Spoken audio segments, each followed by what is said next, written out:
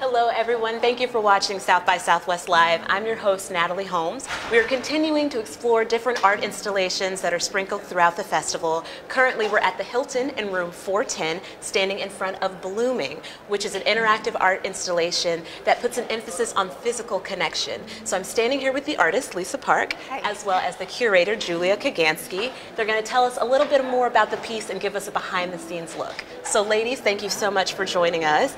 Tell us a little bit more about Blooming. Yes, so my name is Lisa Park. I'm an artist based in mostly New York.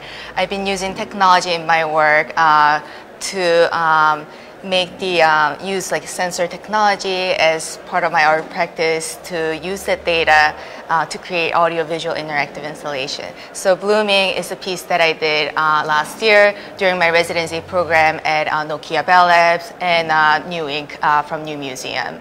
Yeah. And so you're saying it's all about sensory. So right. what is the purpose of this piece? Why is sensory important? I think basically understanding like human relationship and emotion has been like an ongoing investigation in my art practice. Okay. So I've been using a lot of sensor that is able to read heart rates, like brainwave data or touch. So I'm using that as like a tool to manifest like an invisible into like a visible output, like representation. Wow. And so with Blooming, it starts off as a tree, a cherry blossom. Cherry blossom tree. And then right. because of that sensory and physical touch with other humans, what happens right. to the tree? Yeah, so the cherry blossom tree itself actually has a meaning of like social ties and presence like of importance of human relationship and then preciousness. So I wanted to utilize that symbol as part of my work. So when you enter the room, there is a tree that is not bloomed, so it's pre-bloom state. And then the tree is making the blooming and then the petals falling based on the physical interaction between the audience members. Wow, so you go in with other people and when right. you are physically connected, the tree starts to bloom. Yeah. Wow, that's so powerful already. So what inspired you to do that? So the inspiration came from my own experience living in the States abroad from my home country in South Korea. And then I noticed that whenever I'm doing a communication with my parents or friends who are in distance, I've been using like cell phones or computers, like a screen-based devices. Technology, right. Like technology, right? So I wanted to do a piece that is highlighting the connection, like a physical presence and the human relationship. So that's why I started working on this project where it kind of invites people to touch each other. Yeah, to connect past your screen. Right. That's really amazing to use technology to emphasize the value of human physical interaction. That's fascinating. And Julia, tell us more about the curation and the collaboration between the two of you. Yeah, so this project came out of an artist residency program that New Ink, which is the New Museum's incubator for art design and tech, does with Nokia Bell Labs. And in this project, we put artists actually inside Bell Labs, which is a historic technology research institute. I mean, that's where a lot of modern computing was really born in the 60s. Yeah, and they actually have a really long history of working with artists. In the 60s, there was an amazing program there called Experiments in Art and Technology, where artists like Robert Rauschenberg and John Cage and Andy Warhol were working with engineers from Bell Labs and other technology institutions to create new work, new artistic projects that were understanding what the new potential of telecommunications and all of the advances that were happening in the technical field could do for creative expression. And a lot of artists today who are working with technology are kind of working in this tradition. And you know, we like to think of artists as almost as researchers who are investigating the potential of technology for both, you know, artistic possibility, but also to help us understand technology's role in our life today.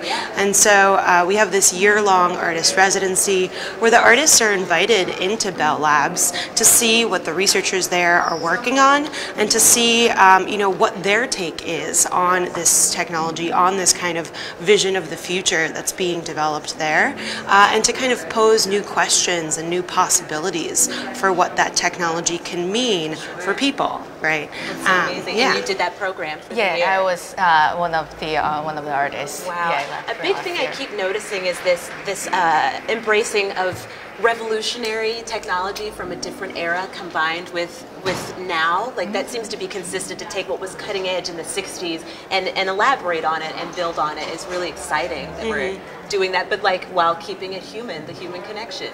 So I do think that we should go inside. What can we expect? What do I need to do? Just walk on in? Yeah, you're just walk in and then yeah. Be open to open. encountering the other. Sounds like it's going to be really powerful and emotional, and I'm a crybaby, so bear with me. Let's go on in, check it out. All right. Now you said it's sensor and you need to feel connected, so we actually have to take our shoes off, right? Yeah. And why is that so important to take off your shoes? Because our body itself is conductive. So what it does is standing onto the sensor that is on the bottom with your bare feet, it is measuring the conductivity between you and the other participants. So it is between 2 to 4 participants interacting each other, and based on that, it is activating the installation. Is there symbolic meaning for you as well of the taking off your shoes and sort of grounding yourself? Right, I think it is also very intimate, just like getting into space with our bare feet, and also when you go to park or cherry blossom festival season, it is very like picnic kind of feeling, right? So we wanted to create that kind of environment as well. I'm so glad I did my toes. Let's do this. Let's do this. Okay, shoes off. Oh yeah, should I take my shoes off? Please do. Please join us. Okay, I'm so excited about this. I'm a big fan of cherry blossoms. So I'm just gonna wander in. Oh my gosh, it's beautiful already. And so this is the pre-bloom state, is what you called it. And then there's 4 sensors on the ground. Do you recommend standing on a, does it matter? No, anywhere where you feel comfortable, but it's one person at one place. Gotcha. Yeah. Okay, well, I'm gonna stand right here. And so we're all standing. And then what happens? What's next? It's just any physical interaction. So let's say if we are holding hands, sure, like skin to skin contact. Wow. Then it's blooming. Oh, it's so beautiful. So the color changes based on the duration of the experience. Gotcha. And then the skin to skin contact is making the blooming happening. So the longer we hold hands, the more it blooms. The tonality of the color becomes rather clear. Gotcha. And then when we let go of our hands, then it goes back to immediately stops. Immediately stops. You have to have that physical connection to experience it. So the another physical interaction that we encourage participant is like shoulder to shoulder touch, like shoulders. That is not skin contact. And will we see a difference? Different, yeah. The petals will start to fall. Falling. Oh my goodness. So this is so lovely. I feel emotional being here. It really is the value of connecting with other humans. I mean, you've displayed it in such a beautiful way. So when we let go, disconnect there. Wait. Yeah, here it goes. It goes back to its pre-bloom state. Wow. Yeah, and then when you hold hands, then it just blooms again. When we let go. It's instant. It's if you are not connected, you don't experience the beauty of it. And so you have to be skin to skin. Is there any way to touch skin with or clothing? Yeah. Oh, that's right, because we are back. Shoulder to shoulder or hugging, that is making the petals falling happening. Wow. So skin to clothing can also work as well as skin to skin. So let me ask, are there different degrees? So we held hands. If you hug someone, do you get a different experience, or? You mean in terms of the intimacy or the data? Well, both in terms of the intimacy as well as the data, yes. Right, I thought that hugging is more intimate. That's what I thought. So I wanted to highlight and emphasize that experience. So having the visual of petals falling kind of heightens that experience. So the petals are more likely to fall when you're hugging. When you're hugging or shoulder to shoulder through the So touch. Yeah, and then the sound is also being activated based on the touches as well. Right. Wow, I think it's so lovely that you created this because you missed your family. You missed the physical connection with your family. It's so amazing. Well, my goodness, we just want to thank you so much. We are in the Hilton at room 410. Is that correct? That's Please correct. come check out Blooming. Thank you so much, Lisa, Julia, for spending some time with us. You're not going to want to miss this. This is something powerful. Thank you guys for watching South by Southwest Live. Gonna hold hands as we wrap this up.